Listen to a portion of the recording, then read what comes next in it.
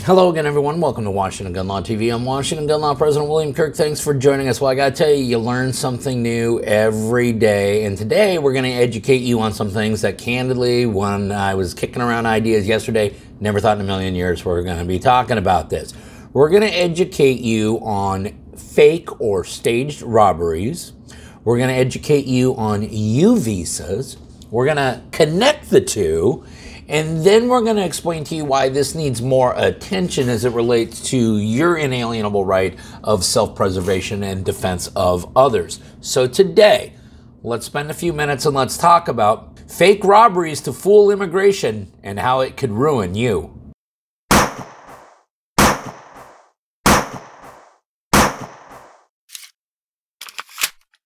Okay, hey, before we get going too far down the road we're going down, proud to announce that this video is being brought to you by the Mantix X10 Elite Training System. Listen, we preach all the time here about lawful and responsible gun ownership. What does that mean? It means you need to be confident, you need to be proficient in the use of your firearm. It means that your groups should look a little like this. Unfortunately, if you're honest with yourself, you know your groups are looking a little bit more like that. But do you really have the time and money necessary needed to train at the range all the time? Well, that's why you can train confidently at home, save thousands on ammunition, and avoid range douches like this guy right here. And did you know that 94% of all shooters improve within just 20 minutes on the Mantix X10 Elite? Listen, the Mantix X10 Elite is used by the United States Marine Corps, the United States Army, and Special Forces. And here's the cool thing, the Mantix X10 Elite, well, it works with just about every platform of firearm. So whether you're firing a pistol, a rifle, a shotgun, or even archery, Mantix X10 will make you better. And here's the best part, all you need is the Mantix training aid and a smartphone with the app already installed on it. And the app's the best part because you're going to get free updates for life. There's no subscription. It will store all your data. It will even allow you to build groups so that you can share data with your friends to see who's doing better and who needs to keep working. And come to think of it, it would make a great Father's Day gift, wouldn't it? Because after all, Dad's got enough ties already, doesn't he? So listen, if you're ready to take your training to the next level or you just want to do something really cool for Dad this Father's Day, click on that link right there, or for more information, visit my good friends at mantixx.com. Okay, Dateline, May 17th, Chicago, Illinois. 6 individuals now are under federal indictment for conspiracy to commit immigration fraud. Oh my God, what did they do? Well, here's what they did. They would run around and fake robbery. So I want you to understand that the robber and the victims would all be in on it, okay? And the idea behind this is that if you become the victim of a violent crime, if you are here under one type of visa or perhaps here unlawfully, you may have a path to legal residency in the United States. What am I talking about? I'm talking about U visas. What is a U visa? Well, yesterday I had no clue what a U visa was, and then these stories broke, and I started looking into it, and I found out that U visas are the U non-immigrant status. U visa is set aside for victims of certain crimes who have suffered mental or physical abuse and are helpful to law enforcement or government officials in the investigation or prosecution of criminal activity. Which really, when you think about it, means that they've been the victim of a crime and we need them to stay in this country because we're going to need them to be witnesses at the trial for that. Now, it appears that this was a complete criminal enterprise, with this group of individuals charging other individuals thousands and thousands of dollars to fake robberies. Now, because you want to make sure that you are truly classified as a victim of a crime, they might do this multiple times to make sure that multiple security cameras captured it.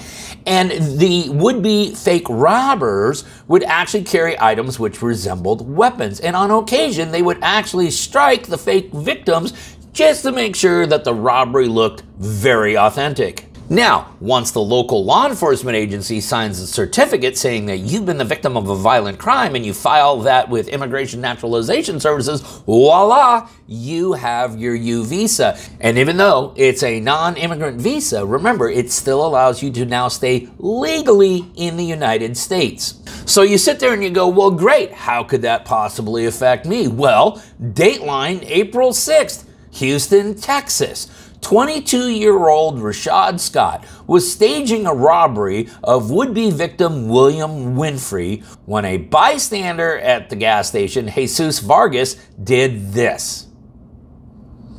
Now, we're not going to break down the actual shoot here because, candidly, if we were going to break it down, honestly, it looked as though the commission of the crime was complete at that point. The robber was fleeing, and shots were taken while he was in flight. However, this is the state of Texas, so don't worry. Somebody has been charged with the crime, but it's not Mr. Vargas. No, no, no, no, no. Instead, it's Mr. Winfrey, the person who was playing the victim. Now, how can that be? Well, there's a very little known thing in criminal law called the felony murder rule. And what the felony murder rule says is that if multiple people are going to engage as conspirators in a felony, and it is a violent felony, one in which it is not unreasonable to think that a person may be seriously injured or killed, and that ultimately turns out what happens, everybody who conspired to commit that crime would be on the hook then for the homicide.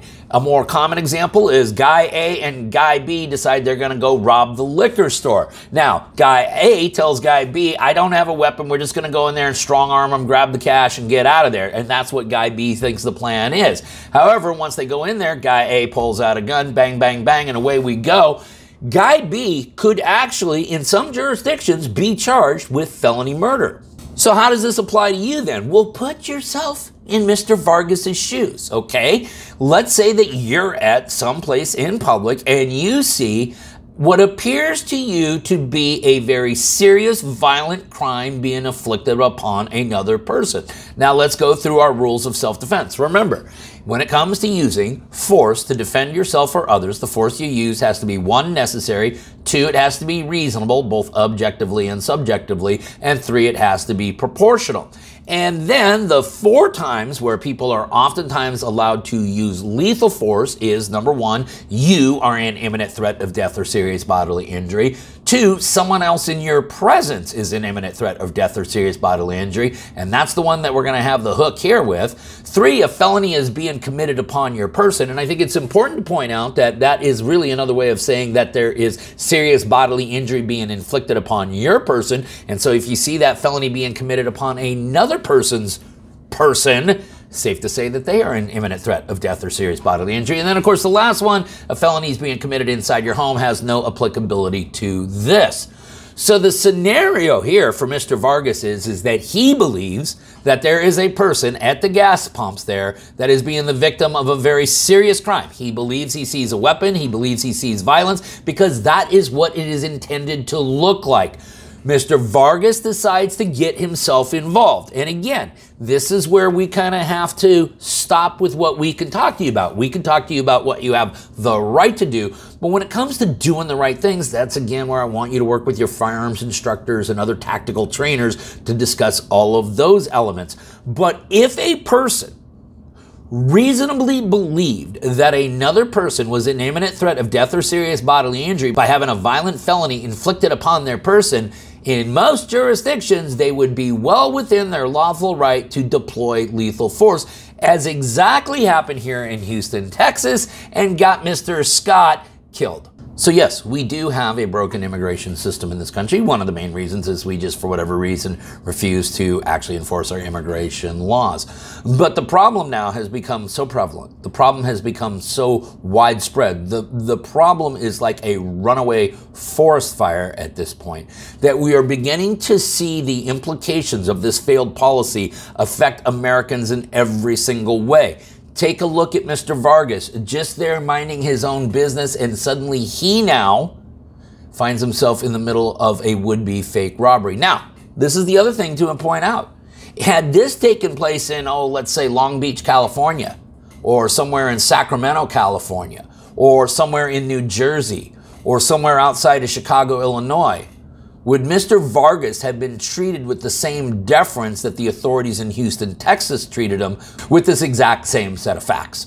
So the bottom line is this, I know that we all want to protect the sanctity of our community, and it would be very, very difficult to see somebody being victimized by a violent crime and turn the other cheek. But I want you to be very cognizant that when you decide to inject yourself into somebody else's conflict, that conflict could become your problem as well. Listen, we're going to go ahead and link up everything that we relied upon in making this video down below so that you guys can geek out about it. If you got ideas for videos that we should be doing here at Washington Gun Law, go ahead and click on that link right there. Some of the best videos we ever did weren't really our ideas to begin with. If you got any questions about this or anything else related to what's left of our Second Amendment rights, you guys should know how to get a hold of Washington Gun Law by now. If you don't, that information is down below in the description box. And then finally, let's say everyone remember that part of being a lawful and responsible gun owner, like we talk about all the time here, is to know what the law is in every situation, how it applies to you in any instance that you may find yourself.